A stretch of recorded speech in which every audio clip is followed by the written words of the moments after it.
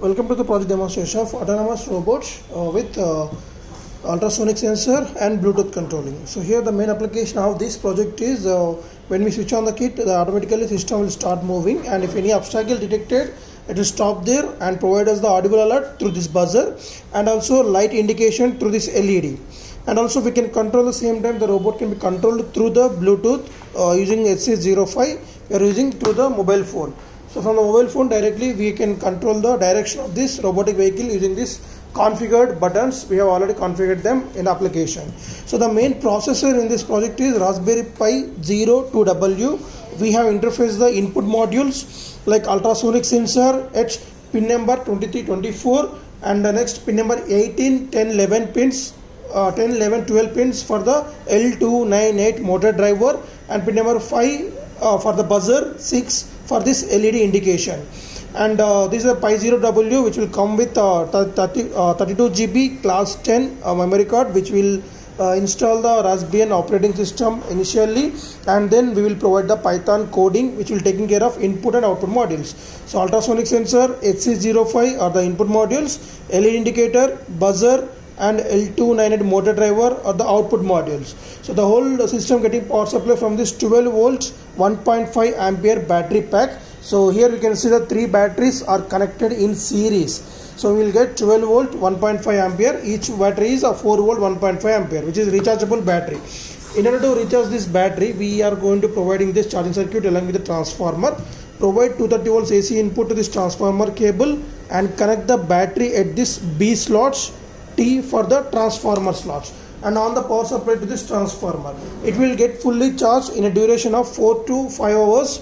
Till the duration we should keep this battery under charging, and after that you can disconnect this. So before demonstration, first step is we need to keep the battery under full charge, and the operating voltage of our sensors and the Raspberry Pi 02W is a 5 volts.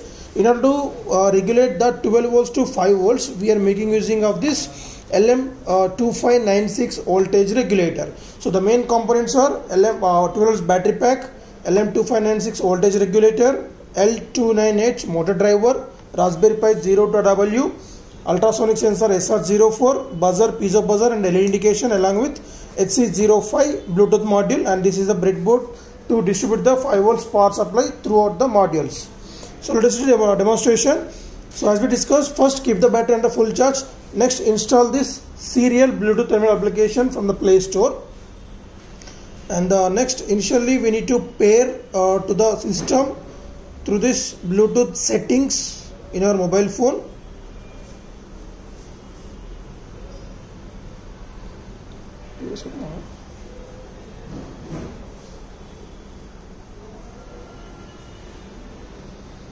That is the pair devices. We can unpair this initially. Yeah, it should be there in our history. Otherwise you can just unpair that. For demonstration purpose I am unpairing this.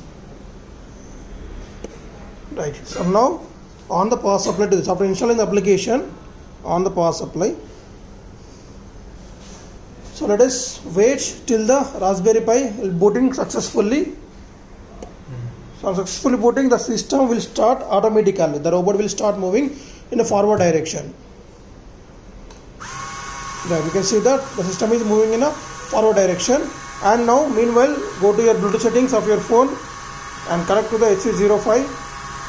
So you will ask for the password as 1234 is the password. So after pairing from the settings, then directly go to the application. Next time directly you can go to the application. So if any obstacle detects in front of this robot movements, automatically stops and provide us the audible alerts along with any indication.